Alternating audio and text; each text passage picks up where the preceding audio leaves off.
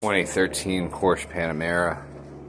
The driver's side door panel, the switch actuator, was missing the top two buttons. So, found a video online that talked to me about how to, if you just have one button that's broken, you can take a little screwdriver and you can slide it in underneath the buttons and you can pop them up and take them off. So, this is my new switch, and here's the buttons that I popped off. They were very easy to pop off. You just have to use a small screwdriver and then just be very careful. Now, all that being said, whenever I got the buttons off, I discovered on my actual door switch that these tabs in here, well, at least this one for the driver's side, was broken.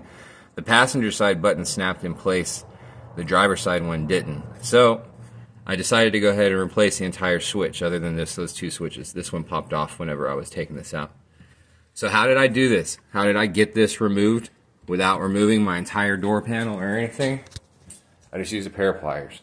Grab you a pair of channel locks, take those top two buttons off, grab here, and pull.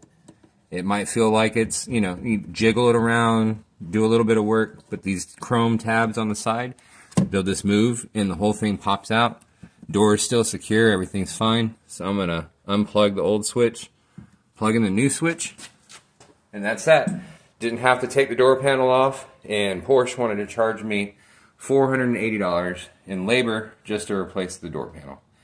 The door switch itself, I got it for 25 bucks on eBay.